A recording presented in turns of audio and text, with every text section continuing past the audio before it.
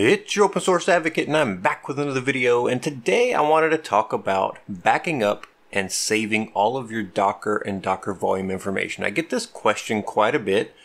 People get things going in Docker and then they start realizing, okay, backing things up isn't quite as easy as I thought it would be. There's not really a great utility out there for doing this. There are some open source utilities out there that are kind of made to do this, but none of them really do exactly what people want, I think. So I wanted to talk about my process and kind of what I do. And I cover this in a lot of the videos that I make. So it's really not a lot to it. I'm going to go through a quick presentation just because it was easier for me to put it together this way and put my thoughts together. I want to say thank you to all of my subscribers and all of my patrons over at Patreon. Seriously, you guys make this so worth it for me to do these videos every week. I really, truly enjoy it, and I just can't say thank you enough. If you're enjoying these videos, subscribe. Let YouTube know that I'm doing a good job by subscribing to the channel. Plus, you'll get notified when I have new videos coming out. And finally, if you're enjoying what I'm doing, give it a like. Just click on that thumbs up, and that way YouTube knows that you like it, and they'll pass it along to other people that might enjoy my content as well. I really appreciate it. Thank you again. Let's get started. So there's two things you want to worry about. One, the container itself. And then two, the volumes or the persistent data that you're trying to keep constantly. And I think really that second one is the more important of the two, because you can always pull down the image and restart the container, but having the data and the volumes in place is kind of the hard part. And then sometimes the environment variables and some of the special configuration you have in the Docker Compose file is also useful, or makes it easy to bring things back up really fast. So really making, the container itself, backing it up isn't necessary unless you want to have that specific version of that container and replicate that across a lot of different instances for some reason. In which case, there's instructions on the Docker side of how to create a container and then turn that into a new image that you can then just kind of replicate. So if you had a special way that you set things up, you can then create that into a new image and run it that way. But really, if you have your Docker Compose and your Docker run command saved, and you have all your environment variables set up, and you can set up your new machine the same way you had before, it's really easy to bring things back from the dead, basically. Volumes, that's the big one that you really want to be able to back up. So whenever you've got that persistent data, you want to set that up as volumes or binds, where you're binding that volume to something on the host system. And then once you've got that, you can take that and just create a backup like you normally would of that data, and then name it so that you know what it is. And whenever if something ever happens, which hopefully it doesn't, but if it ever does, you've got that, you can bring it back. And if you're doing that on a daily basis, that just makes it even better. If you have data that's changing a lot, maybe an hourly basis is even better, but there's some gotchas to backing up the volumes. So I have a top-level Docker folder, and then under that I have a folder for each application or service that I'm running. And then inside of those I have their different volumes that I'm mounting a lot of times. So you can see these different kind of folders and this different kind of setup that I have for each of these applications. That's really how I do it, because then all I have to do is take this top-level Docker container, zip up everything inside of it, and then back up that zip file to some other off-device kind of storage medium. That could be USB, that could be another computer on your network, that could be a NAS, that could be cloud storage. It's completely up to you how you do that and where you do that, but getting it off that machine in case there's a machine-level failure is kind of your best bet. So I've talked about kind of what I'm doing, and that I'm zipping that up and just moving it off. That's really what that's about. So there's some things to keep in mind. It's always best to stop a container before you back up its data. It's very important that you stop that container before you back it up. Now you can do this, and at night, so at night nobody's using my containers. These are just for my home use, for my family. Everybody's asleep in the middle of the night, so I can run this in the middle of the night and feel fairly confident that nothing was being changed or written. And not have to stop those containers, and usually there's no problems, but I definitely need to check those things to make sure there's not corruption once in a while.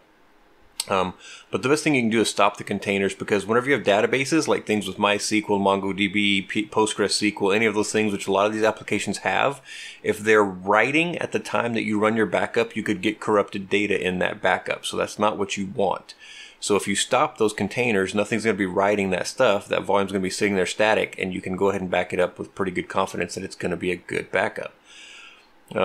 This could happen to anything actually just writing to the file system. This could also happen, but file systems tend to have pretty good protections in place to keep those kind of things from happening, but it still could happen, so just be aware of that.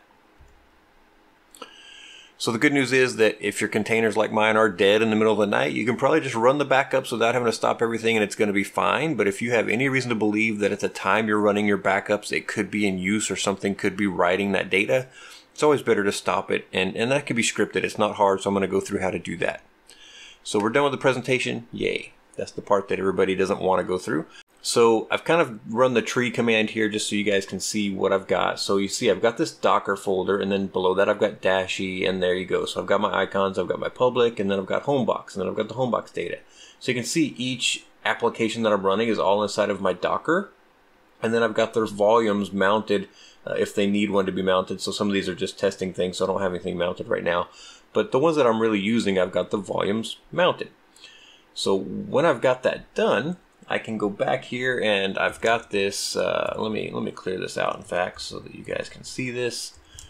I've got this little bash script that I've written, so we're going to look at that guy. You always want to start with this shebang/bin/bash, okay? That just tells the system, hey, this is going to be a bash script. The next thing I do is I grab the date from the system and I format it, and it's just the year-month-day format that this %f does. But writing this out correctly is important, so I'll have this in the show notes. It's $, open parentheses, and then no space, date, 1 space, and then plus, and then the single quote, %f, single quote, and close parentheses. So there's no space between the plus and the first single quote there, so just be aware of that. If you put spaces in it, it will not format correctly.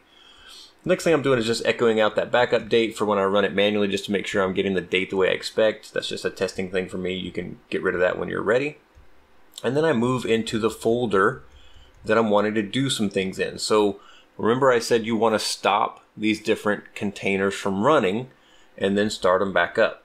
So what we're going to do is move into each containers or each applications folder.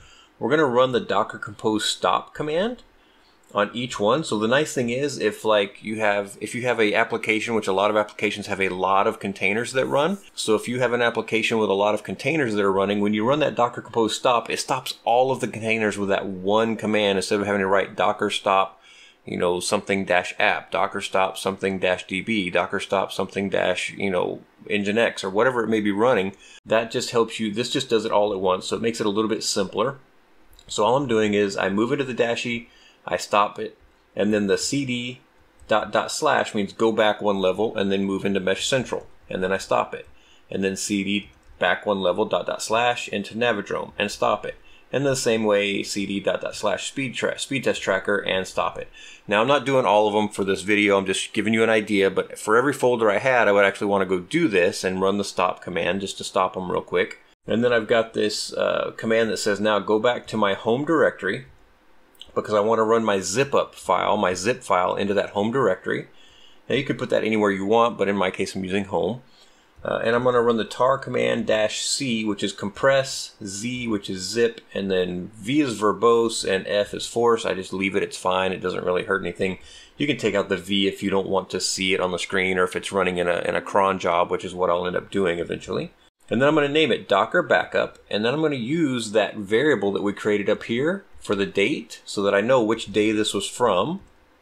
And so it's going to have the backup date there, .tar.gz, and I'm going to save the Docker folder. So I'm zipping up the Docker folder. So first I tell it what I want to name it, then I tell it what I want it to have in it. So you can put more than one folder. You could put a space right here, and you could do /home/Brian/pictures, for instance, and that would get my Docker folder and my pictures and zip them all up.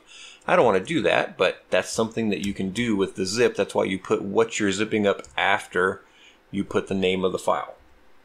So once that's finished zipping up, I want to go back into my speed test tracker. So I'm going to cd into Docker, because I'm in the home directory, /speed test tracker. I'm going to do Docker compose start to start it back up.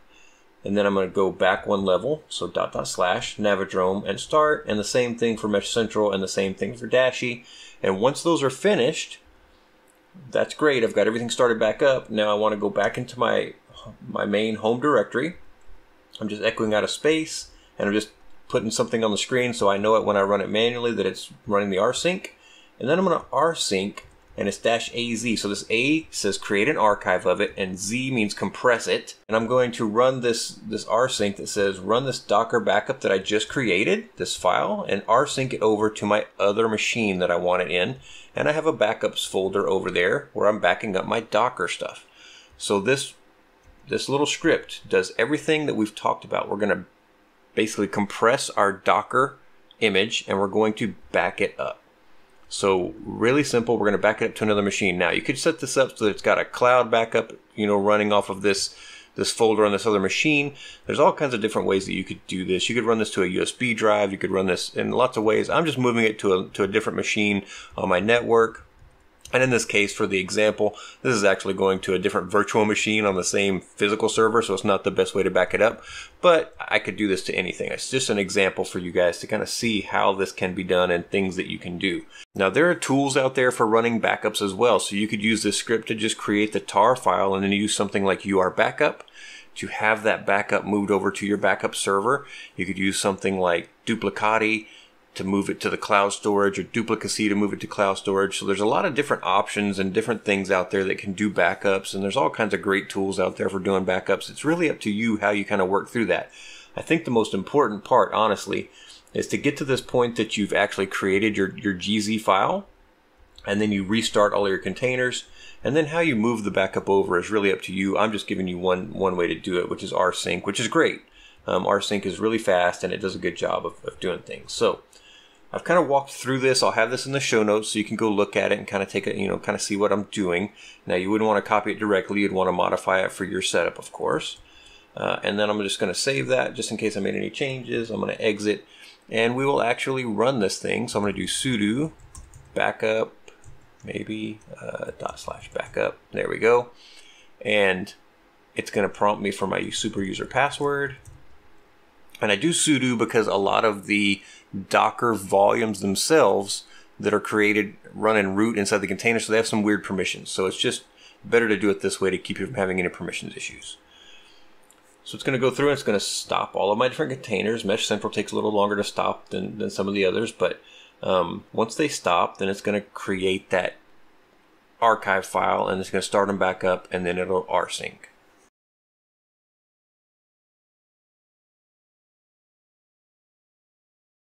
Alright, so if I jump over to my other machine, I'm already in the folder that we talked about where those backups are going. So if I do an ls, you'll see I've got one from the 20th, and then I've got one from today. So you can tell that I've got two different backups of my archives. So as you go, this older backup may not be useful, but it's usually good to keep like 2 or 3, maybe 4 versions, just in case something's wrong with some of the ones that you've made recently. Maybe you didn't catch a problem that you had for the last week, and you want to keep some of those. These aren't super huge. They're a few hundred megabytes. Let's see. Yeah, so 305 megabytes, and then this one's 317 megabytes. So you can see that I've added data since 2 days ago, so a dozen, 10 megabytes or so. So yeah, I mean, it's worth doing these backups on a regular basis because you can see I'm getting more data. Now, a lot of this could be log data.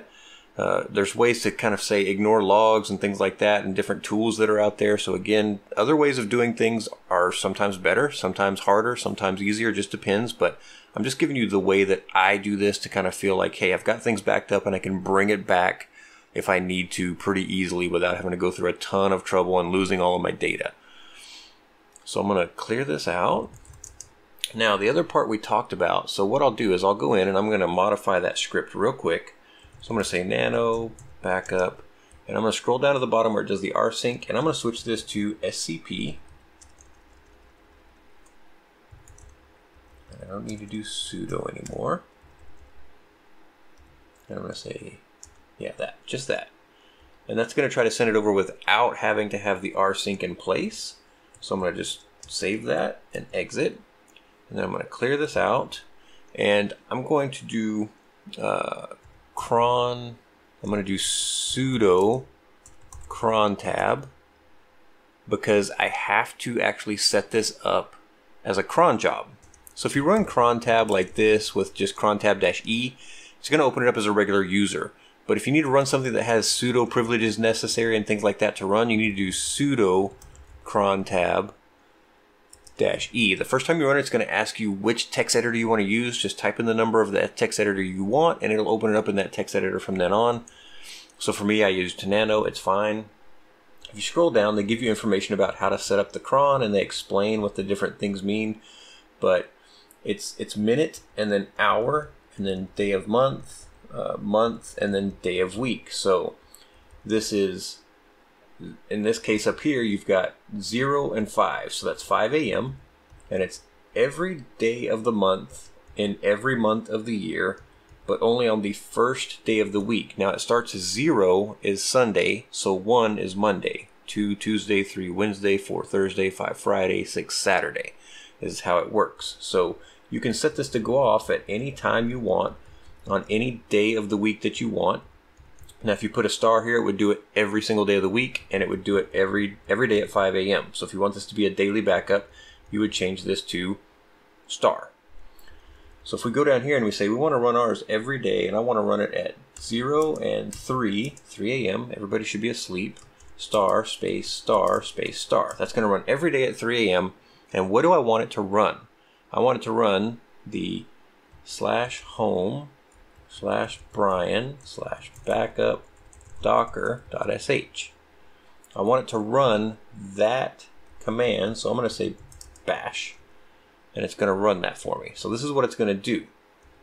It's going to run that script every day. I'm going to save it, and I'm going to exit. And now it'll start running that thing, and it'll SCP things over, and it'll make everything move into that folder that I said. And every day it's going to have the correct date for when it ran, and I'll know which date it was. Now eventually I need to go and look and make sure I'm not filling up that other drive. So there's things in that script that you can do up at the top to tell it get rid of the ones that are older than so many days and things like that. And I can go into that in another video if you guys are interested. But people have asked me about how to do this and how I do this. This is the way I do it. It's kind of manual, but it really works. It's pretty simple and straightforward. So I hope you enjoyed this. If you did, like, subscribe, tell your friends about it so they can come along on the journey with us. And I'll talk to you next time.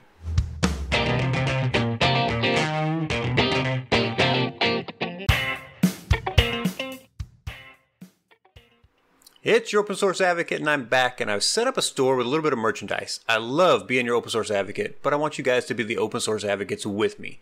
So if you want to, get out there and get some of this stuff. And if you do, let me know what you think of it. Thank you for subscribing.